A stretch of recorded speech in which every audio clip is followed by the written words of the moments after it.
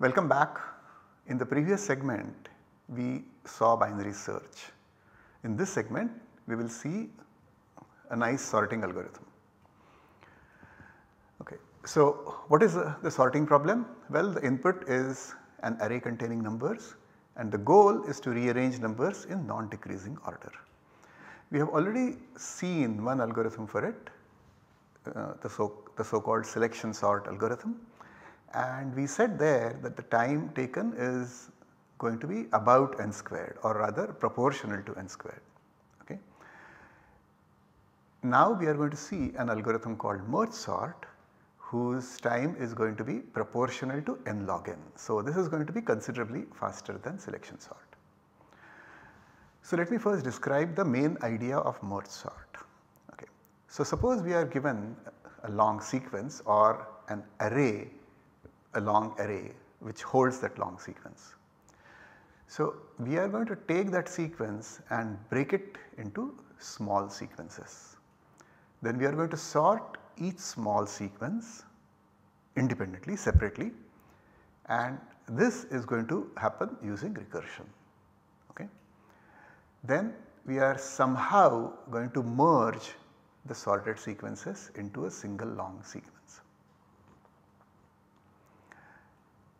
The hope is that merging the sorted sequences is easier than sorting the large sequence in the first place.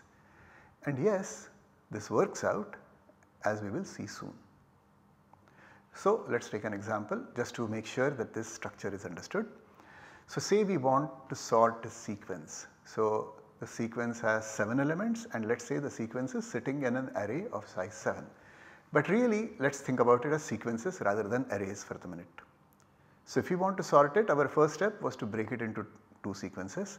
So let us say the first 4 elements form the first sequence and the last 3 elements form the second sequence. So we are going to sort both. So when we sort both, we are going to get this sequence over here. Okay. So this is the sorted version of this and this is the sorted version of this. So these are the 2 sequences we now have after we have recursively sorted the smaller sequences. Then we are going to merge them. So in the merge from this input, these sequence and this sequence given to us, we want to produce this output. Okay. So we want to have the same numbers, but they should be in increasing order or non-decreasing order really. Okay. So that is sort of the overall structure of what we are attempting to do. Okay, so that overall structure can already be written into a program and so let us do that. So merge sort is our main function and this is going to sort sequences, a sequence S of length n. Okay. So that sequence is an argument. So there is a natural base case. If n is equal to 1, then there is nothing to do, we just have to return.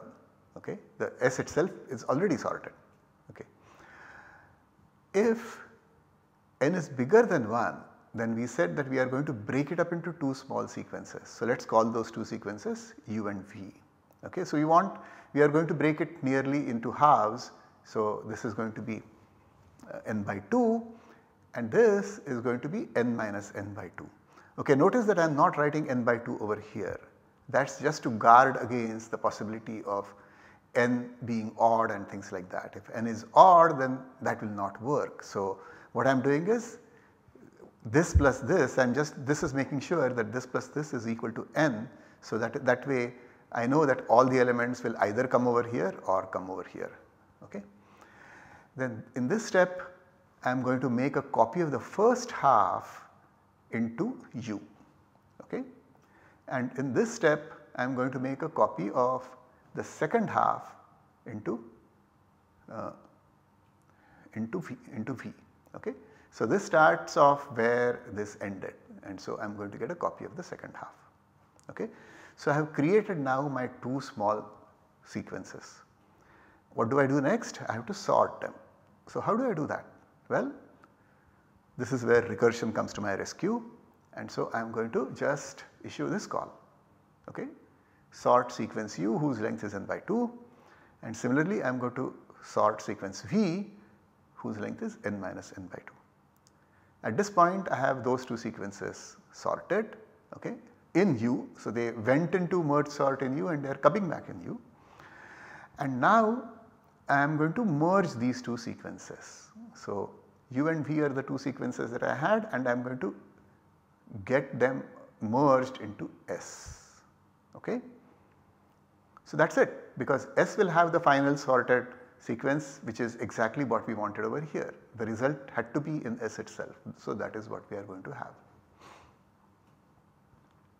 Okay. Now, I want to leave you with an exercise before I conclude this segment, which is that we will discuss the merge function next, but suppose it is somehow available. I would like you to show me how merge sort will sort the sequence 50, 20, the given sequence. Okay, basically I want you to draw the recursion tree which we have learned earlier. Okay. So, in the recursion tree, show the sequence that is the argument to each call and the sequence returned by each call. So, this will just be a test of whether you understand what the algorithm is doing at the high level. Alright, so what have we discussed? We have discussed the outline of merge sort, and this consists of split the given sequence into two parts, sort the two parts recursively and merge the two sorted sequences. Then we also discussed the code for the merge sort function, and what remains to discuss is the merge function.